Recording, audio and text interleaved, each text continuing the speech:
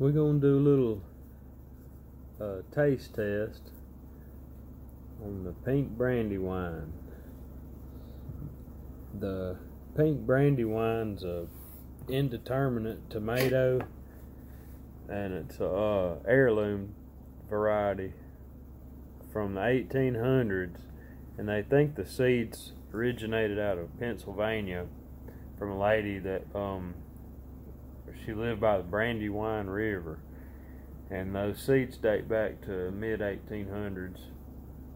But we tried growing them this year and have had good success, and we're about to cut this bad boy open right here.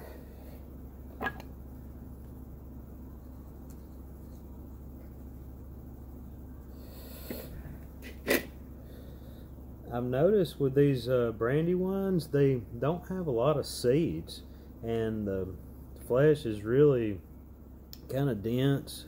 These are fairly sound tomatoes for heirloom, but I can already get that good scent off of it, a good ripe, rich tomato smell.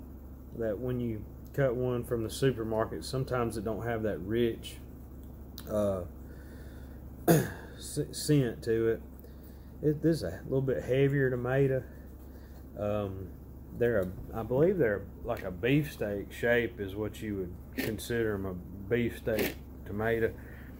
But this was one of the smaller ones we had grown so far.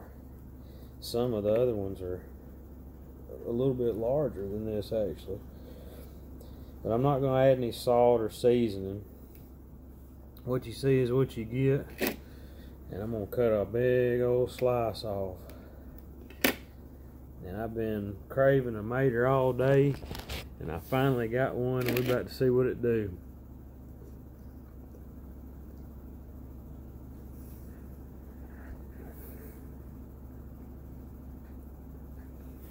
That's what's up.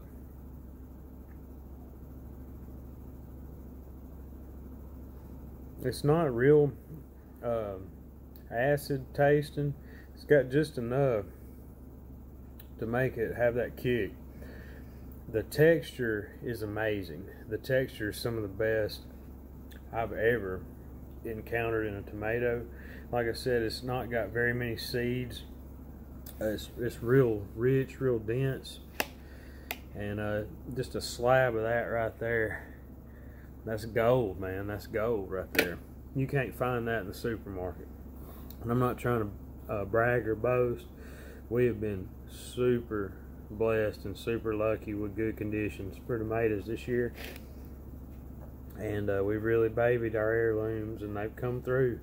But that right there is probably one of the best tasting tomatoes that I've ever had, hands down. And I'm not trying to brag or boast, but that's just a good tasting tomato, and I highly suggest growing these. They're freaking awesome.